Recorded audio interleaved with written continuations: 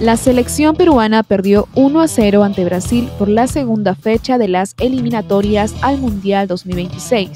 En este encuentro ante los brasileños fue el debut oficial de Joao Grimaldo, extremo de Sporting Cristal que ingresó en el segundo tiempo tras la salida de Andy Polo.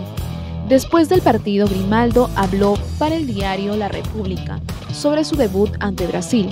Además, reveló lo que le dijo Juan Reynoso antes de entrar en el partido. También se refirió del apoyo que recibió de jugadores como Yoshimaru Tun, Paolo Guerrero y Pedro Galese. Sí, contento por el debut, nada caso, queda mucho por seguir y nada, feliz. A mi papá, a mi viejita y sobre todo a mi tío que me cuida desde el cielo. Y antes de entrar me dieron unos consejos ahí y me dieron más confianza para entrar al partido con muchos ánimos. Solo que apruebe la marca y que haga mi fútbol, ¿no? Solo eso. Tras su viaje a Ecuador y unirse a su club Liga de Quito, Paolo Guerrero fue consultado sobre el reclamo que le hizo Juan Reynoso después del tanto de Marquinhos. El delantero de la selección peruana respondió sobre el tema y dijo esto. Paolo, al final del partido se te vio hablando con Juan. Quizás ¿qué te dijo?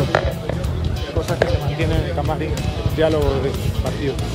Un balance de esta fecha doble, Paolo. Mucho sacrificio. Previo al inicio de las eliminatorias, Juan Reynoso tomó la decisión de dejar a varios jugadores fuera de la lista, entre ellos Cristian Cueva. En ese sentido, Cueva estuvo presente en el Estadio Nacional observando el partido desde un palco, acompañado de su esposa Pamela López e hijos. El mediocampista de Alianza Lima vivió la dolorosa derrota de la bicolor ante Brasil. Incluso tuvo la oportunidad de visitar los camerinos de la selección brasileña, en donde coincidió con Neymar, Casemiro y Rodrigo.